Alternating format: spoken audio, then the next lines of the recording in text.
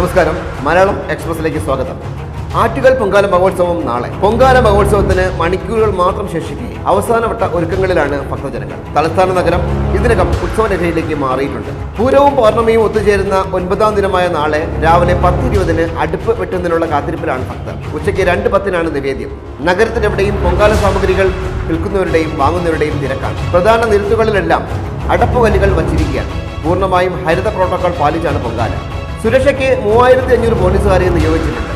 ശുദ്ധജല വിതരണത്തിനായി 1207 ടാപ്പുകൾ സ്ഥാപിച്ചിട്ടുണ്ട്.